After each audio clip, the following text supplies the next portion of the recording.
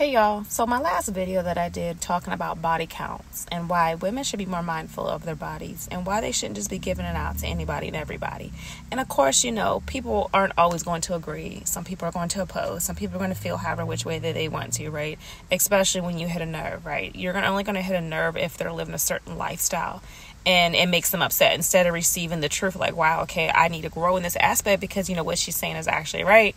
They'd rather get offended and attack you. And I had a lady do this, and she made a point to tell me that she was having sex with several men, that, but in her words, I'm coming daily, and then try to make it seem like I'm missing out on something or I'm just mad because I'm not getting something. I'm like, sis, I just said that I've been saving myself by choice for 10 years. All right. I'm single by choice.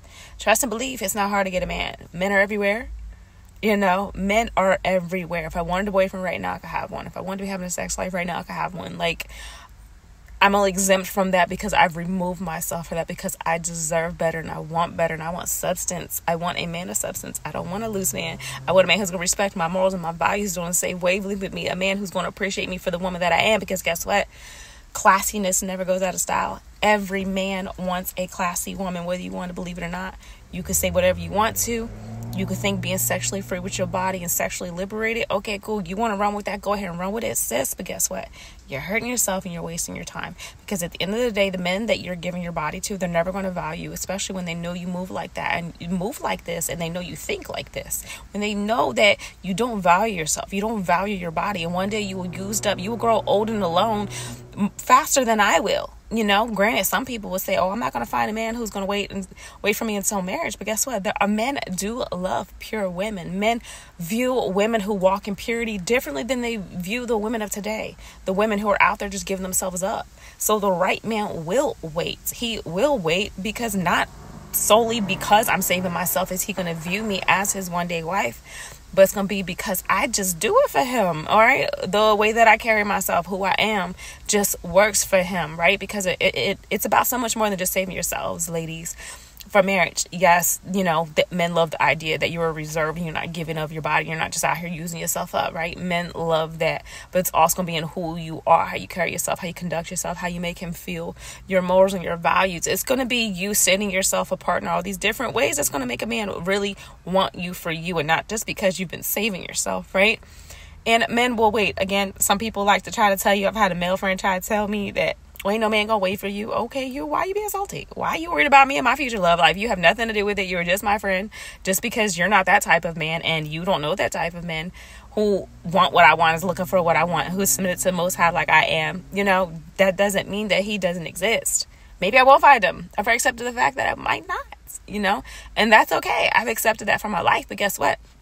I'm still going to be open to it, and I'm still wholeheartedly believing it because I know a good man is going to appreciate this good thing one day.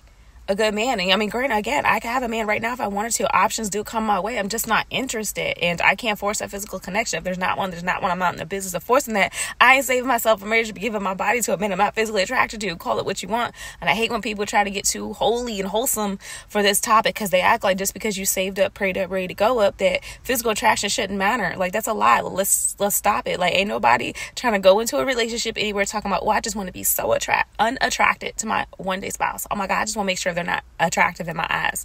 No, I want to be excited for my wedding night. All right. I want to be excited to give up myself and to surrender, submit myself to a worthy man. Right.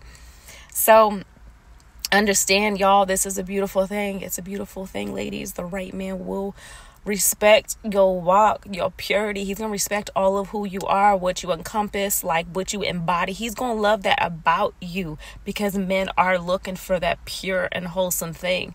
Will it be easy waiting until marriage? No, it will not be. However, it will be so worth the wait. It is such a beautiful thing to just, and this is just me speaking to my sisters in Yahuwah who are submitted to the Most High, to walk in his ways and to truly do what he told you to do, to honor him with your life and with your body and to save yourself. You know how freeing you will feel. Like, I've never experienced it yet because, again, I have yet to get there as far as getting married, but it's a beautiful thing. It brings me so much peace just to know that that is my striving in life. That is my walk, no matter what happens, no matter what comes my way. Look, if 10 years came my way and I'm still walking this walk, and I've endured 10 years of anything and everything, and I'm still able to do this, nothing can mess me up. Nothing can knock me off my path, right? So embrace this journey, y'all. Don't let anybody make you feel bad. Forget what these other people are saying, and forget these crazy women that really think that being promiscuous and letting themselves out and giving their body to all these different men. Forget what they have to say. They're going to try to throw shade on you anyways because they're jealous and they're hateful and they're spiteful and they're mad at your walk as if they couldn't have that same walk for themselves. So instead of seeing where they can grow and develop and mature and evolve as a woman, they rather just hate on you because you're the epitome of everything that they're not, unfortunately. And that's just the way that it is. But don't lose sight of what you want, sis. Walk uprightly and confidently in who you are. Adjust your crown, all right? You are worth so much more. And I truly believe that when you carry yourself correctly and you work on all these different things about yourself, like, man, you're going to be a whole weapon out here for the right man. He can look at you like, whoa, she's everything that I could want. Even though we're not going to check off every single box, right, with somebody. None of us check off every single box with somebody. But the right man's going to look at you like, wow, like, she's got so many pros when it comes to her.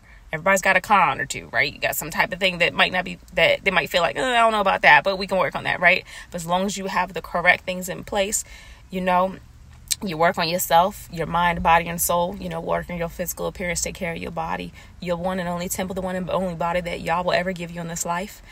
Work on your mental, work on your spiritual, your emotional intelligence is extremely attractive, and be able to know how to have these conversations with men, because good men love to be mentally stimulated. They want to connect with you, and it's only in that emotional connection that he's going to fall in love with you anyways, right? All right, so work on all these things, continue to strive and push through and persevere and continue to save yourself, sis, because again, in a very promiscuous world where anything and everything goes out here, you be the light, you be the example, you set the tone, and you say, no, I see what's going on out here, but I'm not them. And I promise you, he's going to appreciate that about you. No man wants a woman that seems to be everywhere. No man wants a woman that's like, oh, y'all come a dime a dozen. He's looking for that one beautiful, rare thing that he can call his own and that he can be proud to say that he is a man of. All right? Word of encouragement. Thank you for listening. Take care.